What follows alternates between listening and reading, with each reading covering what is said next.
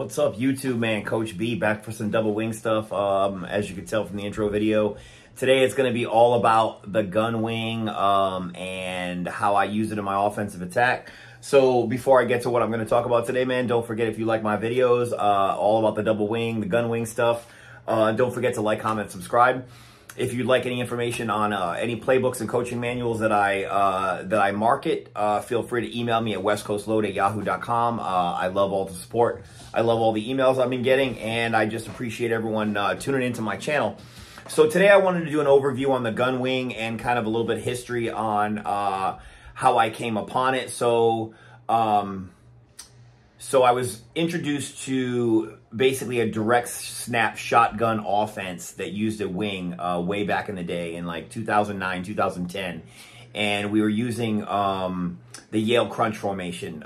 Coach I was coaching under as an assistant, we used what was called the crunch, also known as a Yale formation. I think it's called the Yale crunch, where all three backs line up side by side in the backfield and they're in a shotgun package. And you just direct snap to the runner and you just take off. And it was pretty much a physics-based offense. Like if we wanted to run up the middle, we ran up the middle. We had 5 plays. It was super effective. Like I said, super small playbook, literally 5 plays and 5 runs and 2 passes. And we moved the ball. And it was literally an eye-opening experience for me. So I happened upon the double wing because I thought what we were doing could be done better. I liked the misdirection of the double wing. I also liked the pulling.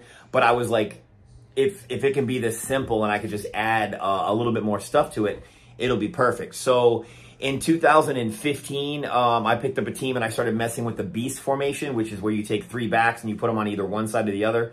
And I've seen coaches literally design their whole offense around beast. And it's effective. It's hard to stop if you're not prepared for it. But if you don't have superior talent, you can be shut down using beast unless you have like really good counters. So that being said, I just figured that if I combine the two, in 2015, I was pretty much doing all UC Doublewing. I wasn't really doing any gun stuff. And I started to mess with beast, and I started looking at the beast formation and kind of just thinking about what it was. And on or around that time, Tim Murphy from the Clayton Valley Eagles, shout out Coach Tim Murphy. He had a high school team in Clayton Valley that's in Concord near me, and they were basically running the shotgun double wing. And I went to a couple games and I saw it in action. And he literally, one of the games I went to, he played a Napa varsity team. And Napa had a really good team. They ran like kind of like a wing tee, like a read option kind of offense. I think it was the same offense that De La Salle runs. The Clayton Valley just absolutely destroyed Napa. Like came in there only in a running formation. They were in the gun, like, you know, gun wing, but they have a few different formations that they use. Tim Murphy has it a little bit more advanced than what I do. But they just absolutely mopped Napa, and I couldn't believe it. So I started looking at combining both offenses, and essentially that's what I did. So in 2016, with my team who had 1 year already in the system, and they were going to have their 2nd year in the system, I introduced the gun. And on the line, nothing really changed. Like, that was why I liked it so much and why I felt that I could take my Kalande principles and the Good God blocking system and just bring it over to what Tim Murphy was doing in the gun and basically merge those two together. And that's what I did. So today I'm just going to talk about a little overview of the gun wing, the primary formations I use, and also 2 alternate formations that I use that kind of come out of the gun wing, and I'll explain those. Then I'm just going to go over some pros and cons of the gun. There are a few cons, there are many pros, and I will get into that. And then I'm just going to close out with how does it affect Good God, and also using the gun with tags, specifically the tags I use in my system that are for UC primarily. I can bring those, or I have brought them over to gun. And if you wanted to use gun as your only offensive system, in fact, if you notice from the highlight video, I was only using gun. And I'll kind of explain to that when I get into some of the pros of the gun wing formation. I'll kind of talk to you why I did that for that specific team. But in 2016, I was using both a combination of a UC double wing offense and a gun wing offense. I was using both at the same time, and it works better. as a combination. I feel if you can do both, if you can line up under center and run, and then line up in the gun and run, the more looks that your offense has, the more things the defense has to prepare for. So with no further ado, we'll go to the whiteboard. I'll kind of chalk out, you know, the topics and kind of go over the stuff I want to talk about today in gun, and we'll just get right into it. All right, so let's just get right into it. So as you can tell on the board already, I have basically a standard UC double wing formation. So this would be your UCDW double tight. Okay, now I always offset my fullback, like 99% of the time I'm always offsetting my fullback right now. So you can tell my fullback is in the bear formation. So pretty much, since this is an overview of the Gunwing, essentially backed up from what I do is the only alignment differences I make from my standard UC double wing to go into the Gunwing is I bring my quarterback back to 3.5 yards. And then I bring my left wing, who's my 3-back. I bring him at 4 yards directly behind the tight end. And now your alignment is Gunwing. So there's very few changes to the backfield, and there's only 2 people that really move. So this is one of the formations that I use. Like I said, I have 2 primary formations. One is gun, and the other one is gun left. The only differences with gun left is that your wing and your fullback will switch to the left-hand side. And then your tailback, your 3-back, will actually flip-flop to the other side. And he's at 4, okay? So that's gun left. So again, 2 primary formations, gun left, okay? Now gun left allows you to kind of, if this is your fastest kid, this being your 2-back and this being your 3-back, it allows you to Trojan sweep this way using like a 26 Trojan sweep. If I went into gun, I could also do a 36 Trojan sweep. My 3-back would come over here. My 2-back would flip-flop. You can Trojan either way, and you can Trojan sweep with either one of your personnel, whether that be your 3-back or your 2-back, however you want to do it. Now, when I started using this system, I started playing with some alternate formations that I also saw Tim Murphy run. And the reason I started using these formations is because I thought about what if I lost my quarterback. So let me just go back into standard gun.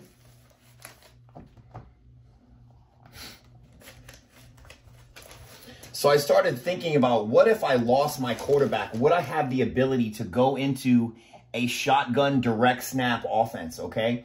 So that's critically important because for most teams that are, you know, super dependent on their quarterback, it's a big deal. Your quarterback goes down, you want to still be able to run your offense. So some alternate formations I started playing with was specifically eagle heavy and eagle heavy left. Now, the only thing I do in eagle heavy is I will take my fullback, okay? This is my fullback. I will take my 3-back and I will bring my 3-back over here to where the 4-back usually is. Then I will bring my quarterback and I will stack him behind the 3-back, okay?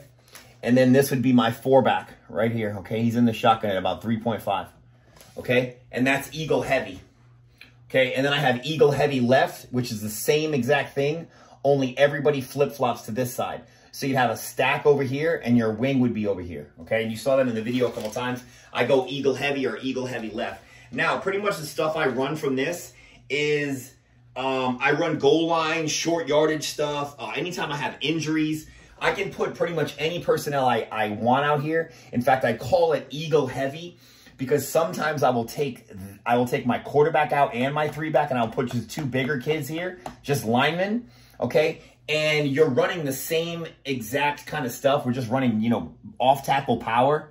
So you're going to have, you know, most likely a double here, a double here. Now my 3-back is responsible for the kick out. It's all good God blocking.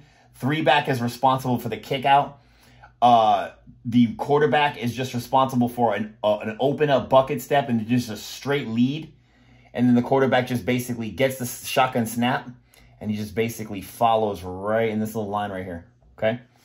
So that's eagle heavy, all right? And eagle heavy left, like I said, it would be the exact opposite of that. So let's go ahead. I'm just going to clear the board. I'm just going to talk about some options of the gun and some options, like some reasons why I actually use this instead of UC Doublewing. All right, so let's talk about some pros and cons of the gun. So first of all, with pros, you know, honestly, to really be honest with you, man, I didn't see a whole lot of cons about going to the gun as long as you are using it as a combination with UC. But what I'm just going to tell you is, number one, there's a lot less coaching of footwork with this offense. Anytime you move this kid in an under center configuration, you move your wing over here, okay? This quarterback is executing a lot of complex footwork. There's a lot of movement around here. He's going to clear kids, especially on counters. Even when he power tosses, he spins in the hole, tosses the ball out here, and then basically spins and comes right through the hole to block. Well, that all has to be taught, okay? So all that footwork absorbs practice time. Now, if you go to a shotgun wing configuration, automatically you're taking away a lot of the footwork that you're going to have to teach this kid. Okay, now, if he can do both, great. But one of the great things about this offense is that this kid has a lot less to learn. So your depth as a coach is usually a lot better because this kid can be taught to hand off to this kid regardless of who this kid really is. He doesn't have to carry out a lot of complex footwork for this offense to still go in case you have an injury, which is kind of my next point. You have a less dependence on QB1. So if this kid goes down, you can swap any kid, you know, that can run the ball and immediately go into, you know, the ability to convert into a direct snap package is super easy with the gun. If you already have shotgun snaps down, you can shotgun snap to anybody and your running game is not going to be slowed down. Now, one thing I want to talk about the gun is that not having this kid here, the one main pro I see with the gunwing formation is specifically pulling speed, okay? The ability to get these kids out on power and just get them up the field, okay, and just pulling as fast as they can, okay? I am a gate puller, so this is how I block on the backside. But what happens is, when that ball comes out, these kids do not have this kid in the way, okay, to crash into.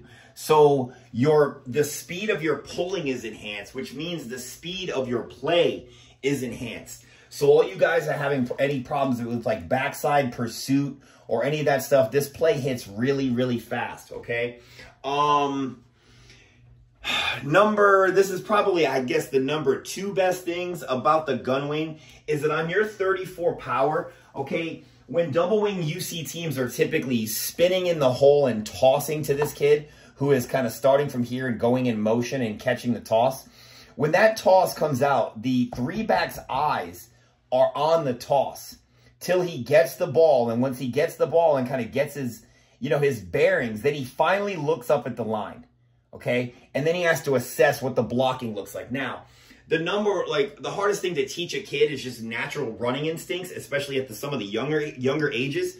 So the more time you give this kid right here to keep his eyes on how the blocking lane is forming, is going to be better off for this kid. So I noticed when I started putting my kid in the gun, my running backs were telling me they were getting a lot more yards because they were eyes up the whole time. You can get a handoff while you're still looking at the blocking that's kind of like forming in front of you, okay? So gun 34 power goes even harder than Ray 34 power from a UC formation. It is great. It just allows for allows for running back vision.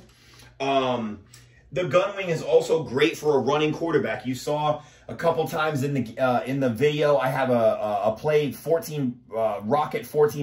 Ray 14 power lead where this kid just comes across motions like this. Then once he gets here, it's direct snap to quarterback. This kid comes straight down the pipe.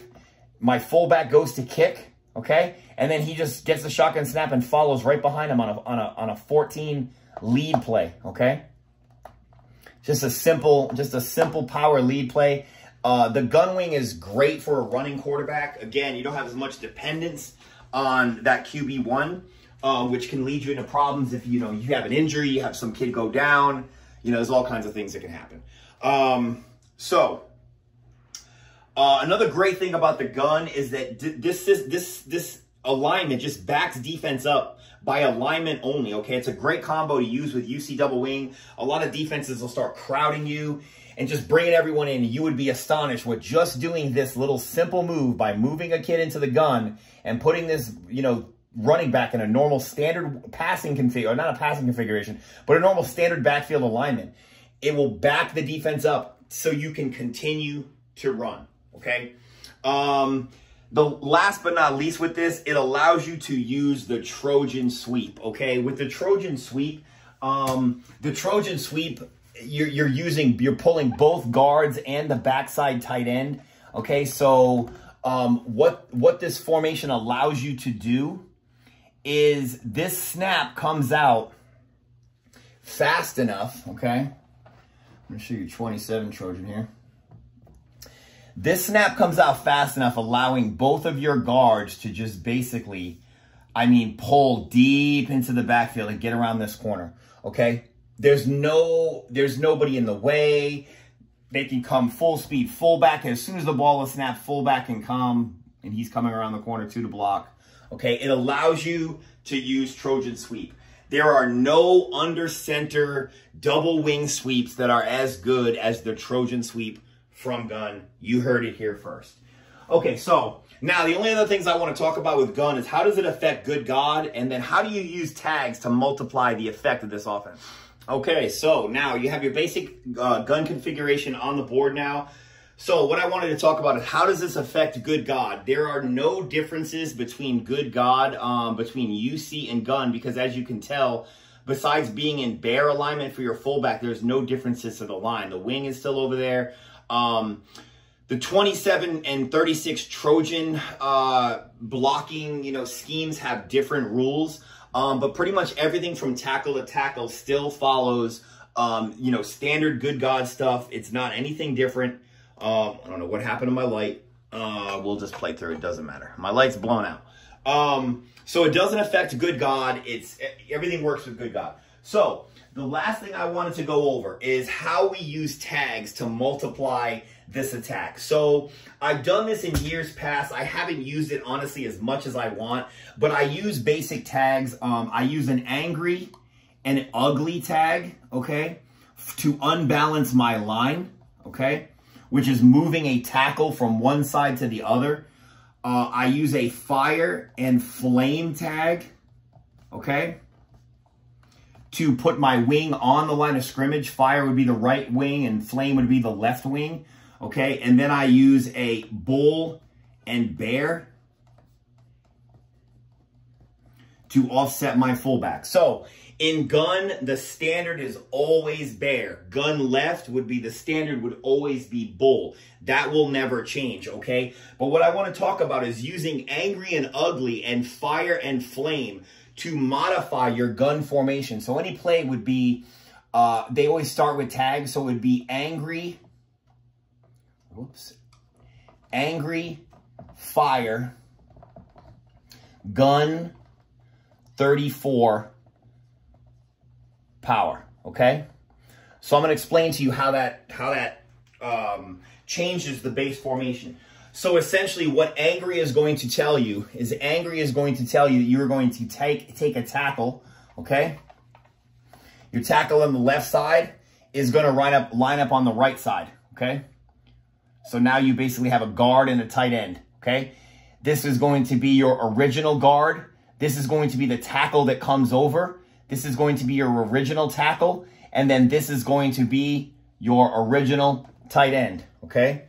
And the wing would, of course, bump out, okay? But you notice, now, remember, he has to move over, okay? Always be in alignment behind the tight end, okay? Now, you notice that I also called fire, so that's going to tell the wing that he is also going to be on the line of scrimmage. So look how crazy this looks, okay? And then essentially you're still going to run 34 power, okay? Now, if they don't figure out how to align or they don't know really what to do, they could be screwed, okay? Like sometimes they try to do this.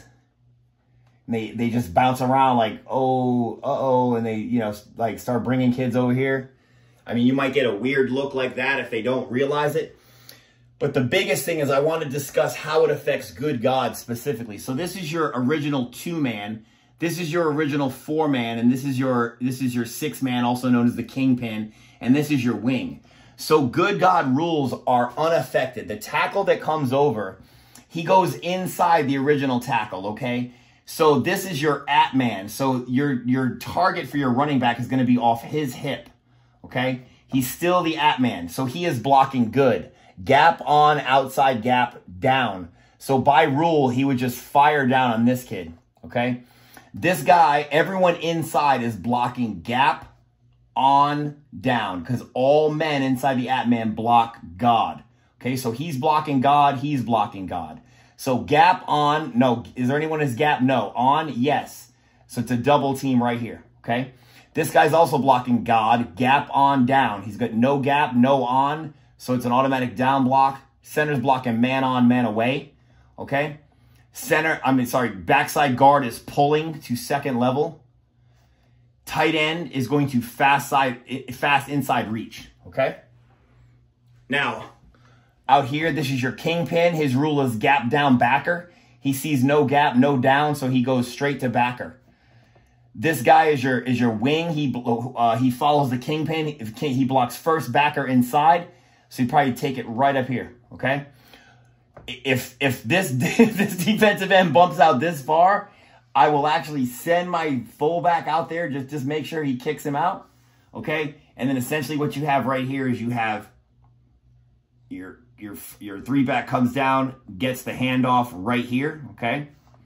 And he's just going to follow into this scrum. I mean, there should be a ton of running room, okay? Now, don't forget, after the handoff, your quarterback has to fake boot the opposite direction to pin this defensive end, okay? Especially if you're going short-sided on this side. But again, angry, fire, gun 34 power, okay? It's a way to unbalance your formation. You could do this without going fire, like if you just called angry gun. Angry gun would be really no difference other than this. Your wing would just not be on the line of scrimmage, okay? And he would still do first backer inside. His blocking rule does not change. Just the simple tag just gives you a different look to this offense. You could also do this in gun left. You could go ugly gun left 35 power, and this would flip-flop. You could do ugly flame gun left 35 power, and this would look the same, okay? And this works for all your plays. Anytime you send a tackle over, always remember that the new tackle goes inside the original tackle and he blocks God, okay? So everyone inside blocks God. God. This guy's the original guy. He blocks good. Everybody else just follows their blocking rules. So I hope that's a good lesson on how I employ the gun wing. Hope you guys learned something today. And again, if you guys want to employ the gun wing, it's great for cutting down on practice time. It's great so that if you have a quarterback go down, your offense doesn't come to a screeching halt. It has a lot of good uses. Again, just back the defense up and keep on running. All right, everybody, wing on.